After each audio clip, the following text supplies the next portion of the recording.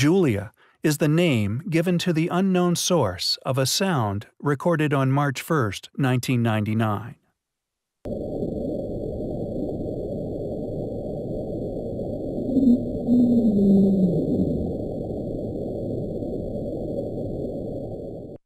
It was recorded on the eastern equatorial Pacific using an autonomous hydrophone array. Heard for many thousands of kilometers, the source of the sound has been largely dismissed as an iceberg running aground somewhere off of Antarctica, its point of origin being somewhere between Bransfield Straits and Cape Adare. What gave this story a rather chilling twist, however, is a classified image which later surfaced, a classified image later redacted, taken by a NASA satellite, which shows something with an enormous shadow within the waters of Cape Adare at the time, which, if confirmed as a living animal, would be classified as a sea monster of gigantic proportions. The USA's National Oceanic and Atmospheric Administration, or NOAA for short, have captured and subsequently released a number of mysterious sounds of possible underwater monsters over the past few years. The upsweep is an unidentified sound detected on the American NOAA's Equatorial Autonomous Hydrophone Arrays. This sound was present when the Pacific Marine Environmental Laboratory began recording its sound surveillance system, SOSUS, in August 1991. It consists of a long train of narrow-band upsweeping sounds of several seconds in duration each. The source level was high enough to be recorded throughout the Pacific. The sound appears to be seasonal, generally reaching peaks in spring and autumn, but it is unclear why. The source can be roughly located at 54 degrees south, 140 degrees west, which is near the location of volcanic activity, but the location of the sound remains a mystery.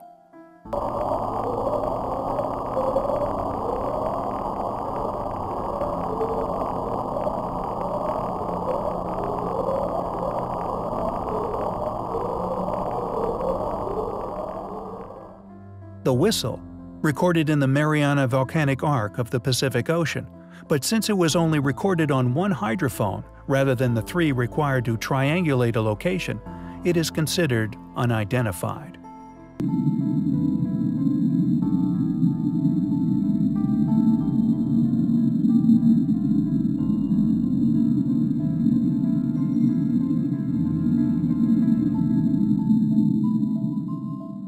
Bloop is the name given to an ultra-low frequency and extremely powerful underwater sound, detected by the U.S. National Oceanic and Atmospheric Administration in 1997. The sound source was roughly triangulated to a remote point in the South Pacific Ocean, west of the southern tip of South America, and the sound was detected several times. According to the NOAA description, it rises infrequently rapidly over a duration of 1 minute, and was of sufficient amplitude to be heard on multiple sensors at a range of over 5,000 kilometers. Dr. Christopher Fox does not believe its origin to be man-made, such as a submarine or bomb, nor is it familiar to geological events, such as volcanoes or earthquakes. The audio profile of Bloop does indeed resemble that of a living creature, yet the source is a mystery, both because it is different from any known sounds and because it was several times louder than the loudest ever recorded animal, the blue whale.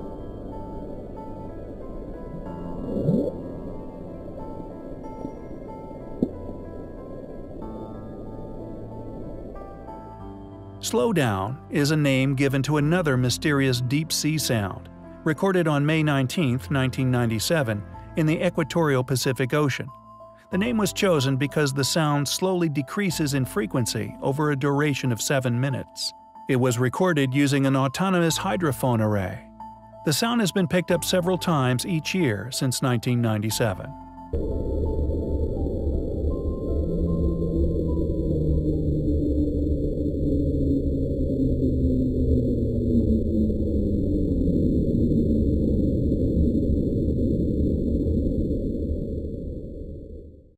And finally, the train is the name given to a sound recorded on March 5, 1997, on the Equatorial Pacific Ocean Autonomous Hydrophone Array.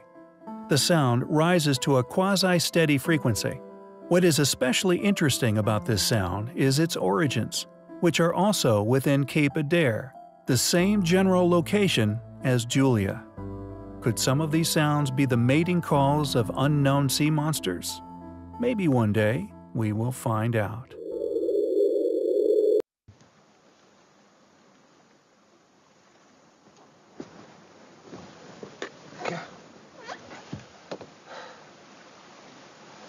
Damn midget's car. Oh.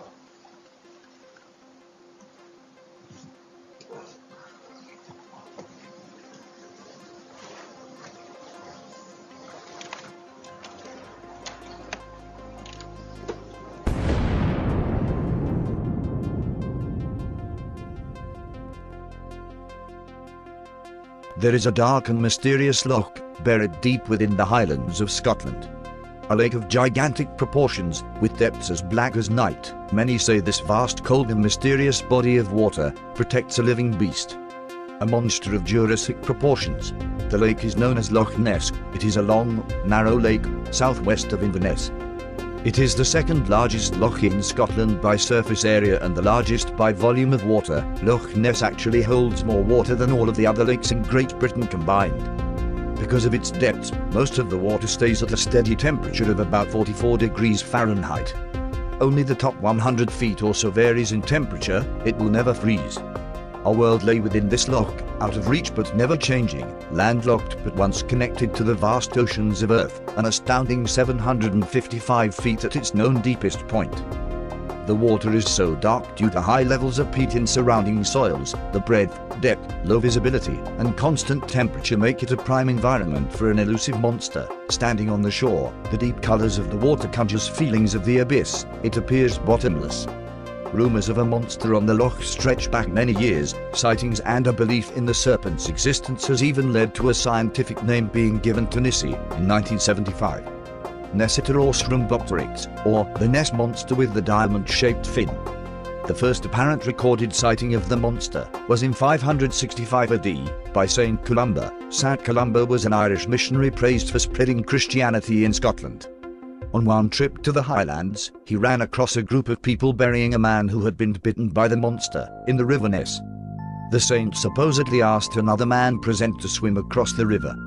When the man jumped in, the monster arose from the depths and Saint Columba, invoking God's power, banished it. It must be noted, the story was written nearly a century after the supposed encounter. The next official recorded sighting wouldn't happen until over 1300 years later in 1933. George Spicer was out driving with his wife when they saw a large creature. It walked in front of their car near the loch. The creature supposedly had a huge body, long neck, and they couldn't see any limbs before it lunged towards the lake. A few weeks later, a motorcyclist claimed to have nearly run into a similar creature, describing it as a type of plesiosaur, a prehistoric marine creature with 4 large fins and a long neck, fitting the Spicer's description. Soon, with the building of a road along the loch's coast, many more reports of sightings of the monster flooded in. In this same year, the first picture would supposedly be taken of the monster, in November, by Hugh Gray.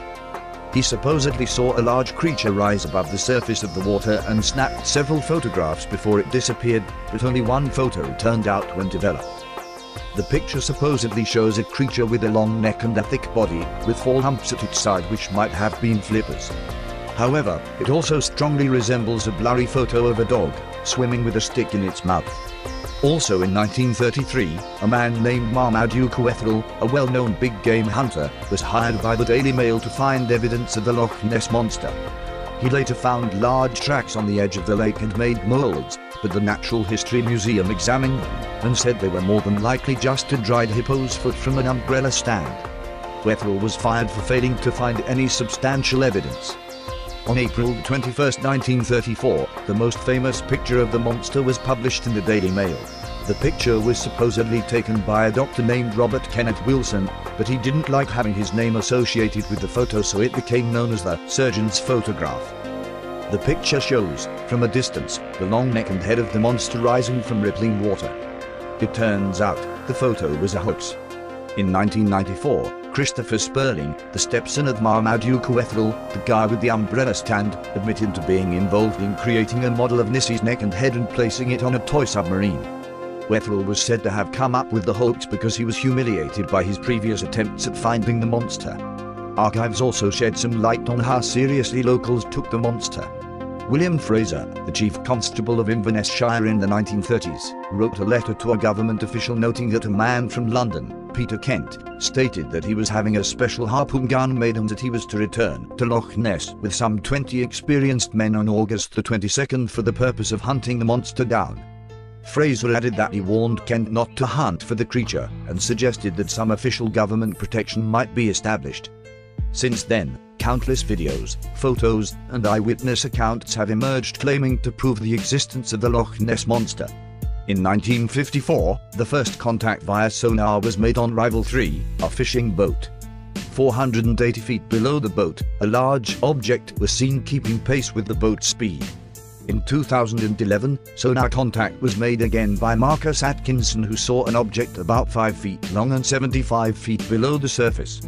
It kept pace with his boat for 2 minutes before it disappeared. The sonar image has been examined and critics have dismissed it as an algae bloom. It could have also been a large sturgeon.